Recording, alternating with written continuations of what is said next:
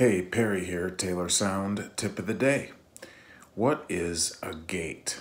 Well, a gate, when you're talking about audio recording, is something that clamps the sound off when it goes below a certain threshold. So if you're playing a guitar part and you put on the mute or you stop playing the part, a gate will completely clamp that off and create silence.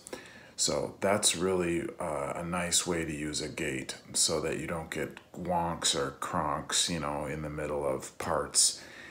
You can also use this in drums. So when you're hitting a snare, you hit the snare and the sound comes through, and then when it goes below the threshold, it cuts off and creates silence. Now, it doesn't really work that well if you're playing a whole kit because, you got the other drums coming through that microphone. But if you're just playing a snare or if you're just doing a percussion part that has space in between, a gate is a really nice thing to use.